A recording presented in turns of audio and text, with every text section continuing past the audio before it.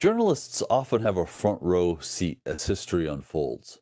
And over the last 30 years, today's guest has been witness to a scandal in Arkansas that reverberated in Washington, the attacks of 9/11, America's wars, and every presidential campaign in between. He's David Shuster this week on Story in the Public Square.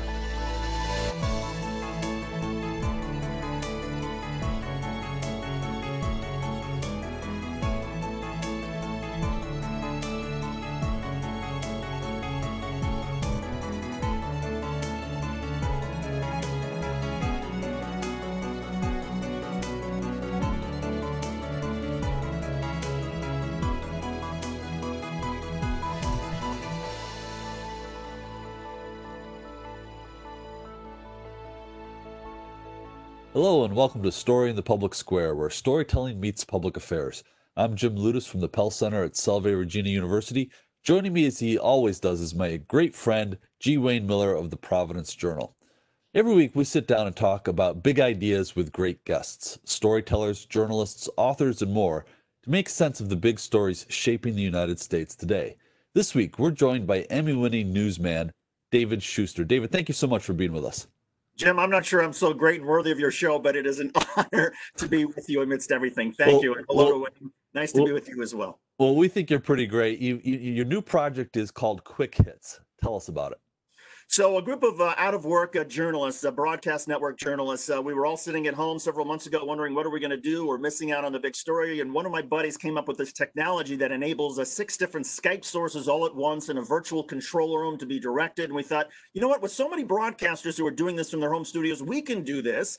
And so we just started it up, a group of journalists. We try to keep each show to less than 15 minutes because we don't think people want to hear all the day's news across the United States and around the world and anything longer than that because it's so depressing, most of it. And we're having fun, great chemistry. Again, very brief, succinct reporting from journalists, not necessarily pundits. And so far, so good. We're looking to try to expand it. Well, one of the things that strikes me about it is it's like you said, it's 15 minutes of news. If I put on any cable news channel, I get the same story at the top of every hour, at the bottom of every hour. Different packages, sure, and different talking heads, but it's the same thing over and over again. If you're interested in just sort of getting sorry to say, a quick hit of the news, it seems to me like you've found the recipe here. Well, we hope so. I mean, we go through 12 to 14 top stories across the United States and around the world every day. We use the formula that has worked in TV, and that is live, conversational, kind of fast exchanges. But these are veteran broadcast journalists who know how to synthesize something into 45 seconds to a minute. And so there's reactions to each other's reporting. Each of us are taking a main story that we like and adding some sugar plums, as we say, some extra information. And so far, I mean, we're having a great time. The stories, of course, are depressing, but we think we're adding a lot of data, some great graphics, some network quality people who are putting the screen together for us. So we'll see. I mean, I think it's kind of silly, perhaps, to try to start a new news business in the midst of the worst economic environment in broadcast history. But what else are we going to do? So here we are. So you were telling us off air that one of the features you have on your new show is actually good news.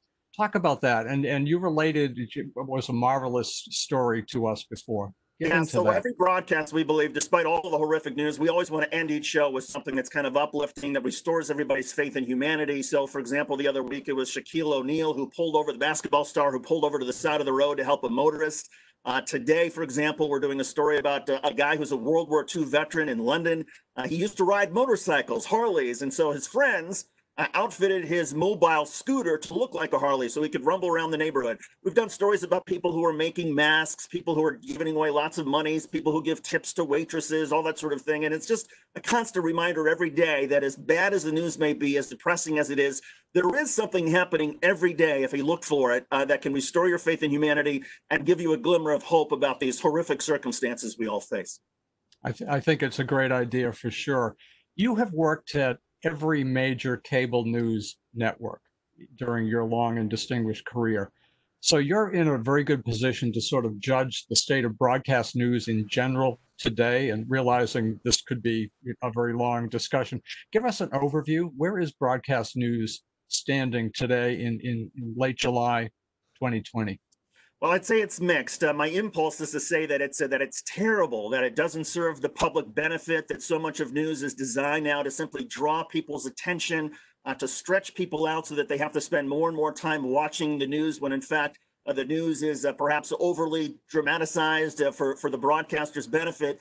And yet, there is still some great reporting that's out there on things like the COVID epidemic or the relationship between the United States and Russia and China or economic news. So I'd say it's mixed. I think again, to me, the key has always been that if people who are news consumers really want a terrific sort of balanced look at the world and really want to be better informed, don't rely on just one cable channel or just one broadcast network. Try to get as many different pieces of information, different types of shows. Your show, for example, and sort of have this whole sort of menu that you bring to play, because I do think, look, all of us have our strengths and weaknesses with the product that we're doing. And I think the more that news consumers can have a variety of sources of their broadcast news, the better it's going to be for all of us. And so, David, this is 2020 has been the longest decade of my life. All right, it's Very well and put. it's only July, but we've had a pandemic that has already killed approaching 150,000 Americans as we're taping this. We've had the murder of George Floyd and the protests that ensued from that, and the year began with the impeachment and a trial of a president. What are the challenges of producing a daily news program in that kind of environment where every day seems to bring something that once upon a time would have consumed weeks of coverage? I think the challenge is simply to try to cover it all, to do it a matter of fact as possible. There's so much out there for people to be emotional about that we don't need to provide any emotion to say 150,000 is dead or 4 million cases is terrible. People can make that connection themselves. Our job is to be as credible and as source-based as possible and say, okay, Johns Hopkins University says that 40 states have the numbers going up the last 2 weeks compared to the previous 2 weeks. People can decide for themselves what that means. But again, to try to be as efficient as possible and try to make sure that we are covering all these different stories, that we're not taking COVID to the exclusion of politics or to the exclusion of U.S. race relations, that the Trump daily Twitter feed is not dominating everything else. And again, it's just trying to keep a focus on sort of the big picture. That's at least our challenge. And again, the other challenge is simply to try to remind people that these are unbelievable times, that these are the worst times that any of us, maybe any American, has ever gone through in the last 120 years. Because if you go back all the way to the Depression, at least people then had a sense of community. They could stand in line for soup kitchens. They could have their family members take care of them. Here, we're essentially all on our own. You can't exchange hugs. You can't exchange embraces and all that sort of thing. So it's, in some ways, I would say it's even worse. So do you also, in addition to watching cable news and broadcast news, do you look to local, regional, and national newspapers to get a broad spectrum, a broad selection of the news as it's unfolding? Because obviously there are still plenty of great newspapers doing great work too. Yeah, no, absolutely. And unfortunately, I mean, those great newspapers, now you have to find them online, right? But I probably have 6 to 10 different local newspapers up and down the East Coast, in my hometown in Indiana, out west, where I go to every day. I go to the website just to check up on what's the local view of what they're doing and what's happening in COVID or race relations. And in many cases, I found that, for example, going to the newspapers in Portland, you get a better, more accurate, in-depth perspective of the 60 days plus of protests and confrontation between protesters and police than you might necessarily get from the Washington Post or the New York Times or the Wall Street Journal. So in a way, trying to figure out, okay, go to where the stories are coming from, check out the local media there. And that's been, to me, the most helpful way to stay on top of it all. David, you have been a long-time observer of American politics. I remember, I think, was it the 2000 campaign when you were on the bus with John McCain? Yeah. And I remember watching you then. I'm curious your thoughts about the way American politics has moved, both in terms of the grand scope of national politics, but also how you think that the two parties have evolved. The GOP that you saw up close and personal on the campaign trail in 2000, to the GOP of today, as well as the Democratic Party. Wow, that's a great question. I'd say also a tough question. The overall theme that I have is that I think our politics is even more broken than it was 20 years ago. And the reason is, I think, because of the amount of money that is sloshing through the system that is enabling the establishment of both parties to essentially largely sort of hold their people in line. Both parties are still beholden to Wall Street and corporate interests. You have a dramatic transformation, like, for example, like what Bernie Sanders was going to bring with free college education, Medicare for all. I mean, fundamental transformations of our society. And he was doing well in the primaries until the Democratic establishment said, okay, enough. We all have to gang up on him, unite behind Joe Biden, despite the number of losses Joe Biden had. And Bernie Sanders was done. I think our political system, because of the money, makes it exceptionally difficult for a real outsider who wants to upend the system to really do that. Now, you could argue, well, that's what Donald Trump said he was going to drain the swamp. He was an anti-Washington figure. And yet in office, he has been as beholden to the same corporate interests, lobbying interests as any politician before him. And it's really only his rhetoric and his style that is still sort of anti-Washington. So I look at it as, look, we have a society now in the United States where 40 million Americans are unemployed. Of those Americans who are employed, something like 50 million are in service industry jobs. In other words, they're in jobs where they're living paycheck to paycheck.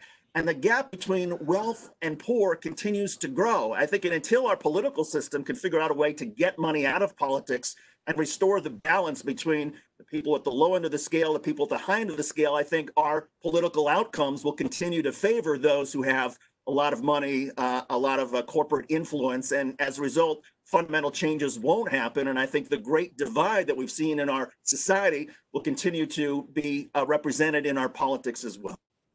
So we have now, obviously, a presidential campaign that has been scaled back significantly starting in March. We all know the different events that have been canceled. In-person appearances have been scaled back and are following social distancing rules. The Republican National Convention is not going to happen. And we could go on.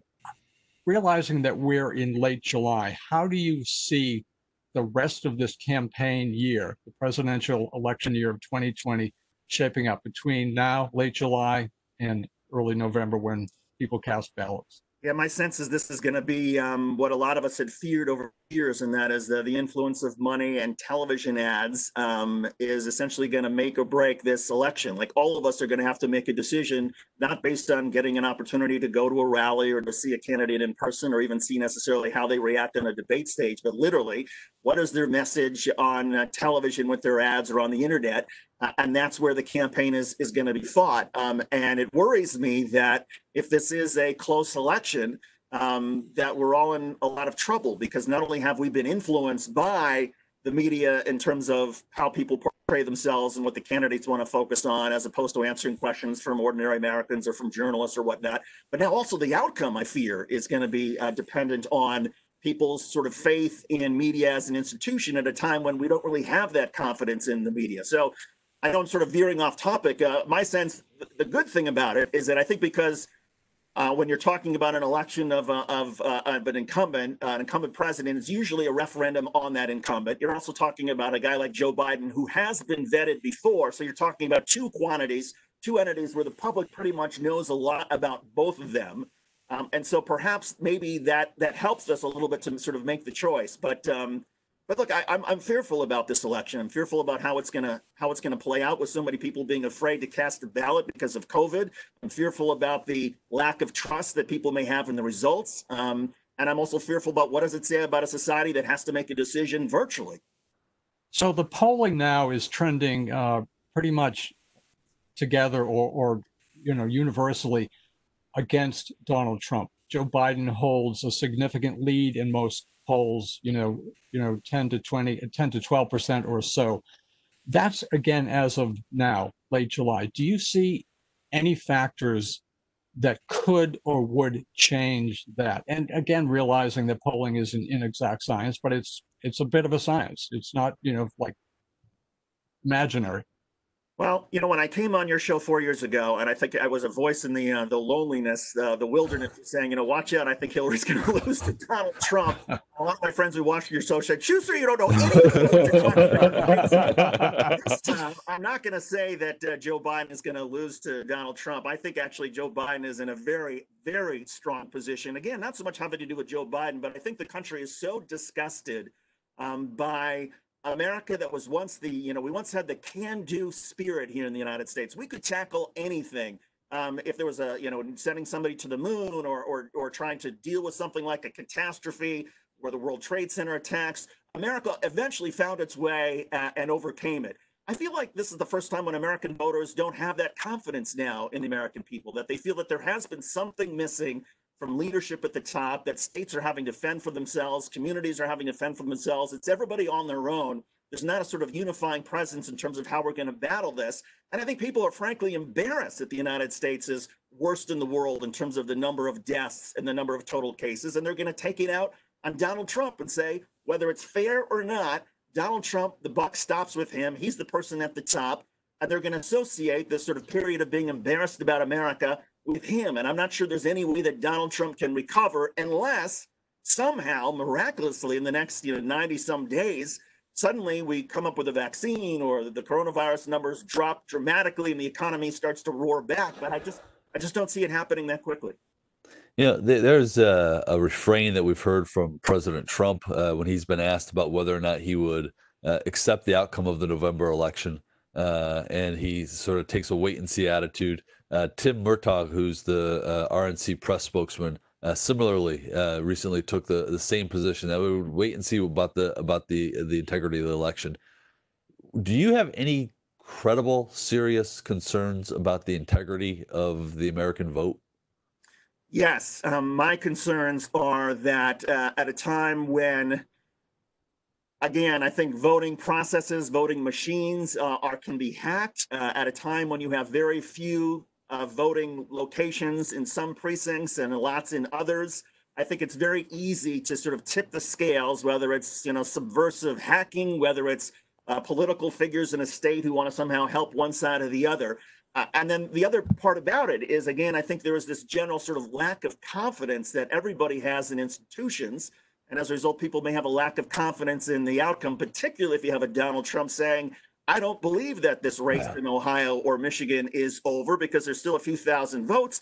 Look at all the mail-in ballots. And we know also that it's going to take a while to count some of the mail-in ballots. And because of COVID-19, you have the situation where I think a lot of people, as energized as they may be to vote, I think there are going to be some people who are going to say, to hell with it.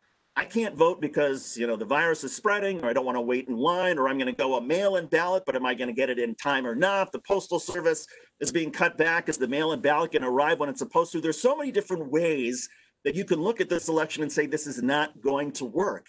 And my fear is that there's going to be a strong majority of people out there who are going to look at this election and identify all of the problems that we know are going to crop up on election day and the days afterwards and say, this race is still too close, it's been tainted, it's unfair. And then people can have faith in the outcome. And I think that's a very real possibility, except for one scenario. If it is a total blowout, if it is an election where Joe Biden wins in places like Texas and Arizona and North Carolina and Georgia, and Donald Trump only wins, 2 or 3 states, then fine, that's it, that's the election. But I think if it is relatively close, then I have real fears about what's going to happen in November and December. So, I mean, you've also been the managing editor and anchor for an international news broadcast, I-24. How does that, if American democracy is that fragile, what does that communicate to the rest of the world? Communicates that America is failing, that we are witnessing the failure of the once great United States of America, that we are turning into perhaps what the old Soviet Union used to be when it was disintegrating. You can go through example after example, but that the United States experiment is not working. And we're seeing it play out either in terms of the economy, in terms of the response to COVID-19, in the response of universities and people who go to college and then end up with hundreds of thousands of dollars of debt. The world looks at us, and we've had guests at both my previous jobs at I-24 and Al Jazeera. They couldn't understand, how is it possible that particularly in the United States, that if you get sick, that can cause you to be bankrupted, that it can cause you millions of dollars of medical bills if you get a disease that through no fault of your own. I mean, I think most of the world looks at that and thinks it's crazy. Now, the world also envies the American ingenuity and how, the productivity of America and how wealthy we are. But the idea that America has lost its ability to take care of people who face unforeseen emergencies or circumstances strikes the rest of the world as sad. And I just can't understand, why is it that the United States hasn't been able to fix this? We've been talking about some of these issues for years. Medicare for all. I mean, healthcare for all was something that Richard Nixon had once talked about some, 50 years ago. Well, and here we are. Nothing has really changed except that the powers that govern healthcare in the United States, the corporate powers, the insurance companies, they seem to be even more powerful than ever. And the people who are stuck without healthcare, they're left holding the bag, with the exception of COVID-19 and the effort by Congress this year to say, okay, your medical bills for COVID-19 will be covered. But that's it. Well, if we can cover COVID-19, why can't we cover somebody who develops cancer, or somebody who has a heart attack, or somebody who's in pretty good health who suddenly develops diabetes or some other disease? It doesn't seem to make sense to the rest of the world. So I want to get back to the November election. All of the factors you described in terms of potential chaos. If it is a close election, A, what happens? What do we do then? And B, is there a chance the losing candidate will not accept the vote? Where do we go? What happens? I realize we're talking, a bit of conjecture here, but it's something that people have been thinking about and talking about. I certainly hear it and see it on social media and conversations with friends. I think the passions are so strong on both sides that it's a very real possibility that Donald Trump, if it's close and he's declared the loser, will say, no, this was an invalid election. I think it's also possible there may be a temptation for Joe Biden and the Democrats, if it's close and he's declared the loser, to say, no, wait a second, we have all this, hijinks that was underway in all these states. Let's continue counting the votes. I think what's going to end up happening is it's going to be dependent on party elders in both parties to come to whoever the loser is and say, okay, enough. It's going to require Mitch McConnell. It's going to require people, whoever may be close to, to Donald Trump, maybe members of his family, Ivanka Trump, others, to say, okay, for your legacy, you have to say enough is enough. We fought the good fight. We did the best we can, honor the view of the American people. And I think I'm at least optimistic that Donald Trump, for example, even if he says, I'm not ready to concede yet in November, that several weeks into this, if it still shows that he has lost, I'm confident that at least a member of his family or somebody that he respects will go to him and say, enough, let's end this. Likewise, I'm confident that as much as Barack Obama and Bill Clinton and Hillary Clinton may just detest the idea of Joe Biden possibly losing this election, but if in fact he has lost this election and we've gone through whatever recounts we have to go through, I'm confident that they will then go to him and convince Joe Biden, you know what? It was terrible when Hillary Clinton lost 4 years ago. Yes, it's as horrible as it is now. Who knows what direction America's going in, but the one principle we have to honor is that the American vote is paramount. And I think Joe Biden would also listen to those people. In the weeks before we taped this, the news broke that of reports that Russian intelligence was paying Taliban for essentially a bounty on American soldiers. There have been a number of engagements between the White House press corps and the president since then, where he just has not been asked that question about what he knows, what he thinks about that assessment, or even whether he spoke about that with President Putin when they spoke on the phone recently. To a casual observer, I think most people look at that and say, if they're thinking about this issue, why doesn't he ask that question? As someone who's been to the White House, as someone who has covered politics at the highest levels, does it mean something different to you that question has not been asked of this president? Yeah, to me, it's unforgivable. Excuse me. To me, it's unforgivable that the White House press corps and some of the Sunday show hosts who have interviewed President Trump have not raised this issue. Now, I get that there are White House officials who are spinning reporters saying, look, we don't even believe that this story is true. If it is true, well, this is probably a local decision that was made maybe by, local Russian commanders, that it didn't go all the way up to Putin. We have no intelligence to suggest that it did. That's fine for them to sort of spin reporters and offer that excuse. But that excuse needs to come out of the mouth of the president of the United States. And I think it's incumbent. And I've been shocked and sadly disappointed by the number of White House press corps members who over the last couple of weeks, they've had FaceTime with the president of the United States. They've had opportunities to ask him questions or shout questions at him. Why doesn't somebody say, Mr. President, what about the alleged Russian payments to the Taliban for bounties on U.S. troops? What happened? And then he can go in and say this is fake news or not a story or it doesn't really matter or, Putin had nothing to do with it, but at least put him on the record for it. And I think it's been a dereliction of duty that the press corps hasn't put this on the record. Why haven't they? They haven't, clearly. And I would agree. It's a question that should have been, needs to be asked. Well, Wayne, I think there are two reasons. First, Afghanistan has largely been forgotten. I think there are a lot of people covering the White House who don't remember the early stages of the Afghan war. And secondly, I think the White House has done a fairly effective job of trying to tamp down the story and say it's not true. There's nothing to indicate that Putin knew. And as a result, White House reporters who may not really care about Afghanistan to begin with in the midst of race relations and COVID-19 and politics, it may be the fourth or fifth, and in best case scenario, item on their agenda. And so they just figure, somebody else will eventually ask it, so I won't. And it's sad, but that's sort of the world we live in. You have a story like that, which should be such a huge story, but given everything else, it's far down the list. Hey, David, we're down to about 30 seconds here. I'm wondering, producing a show from home like we're doing here today. I'm in Massachusetts, Wayne's in Rhode Island, you're in Connecticut. Well, how's that challenge been for you?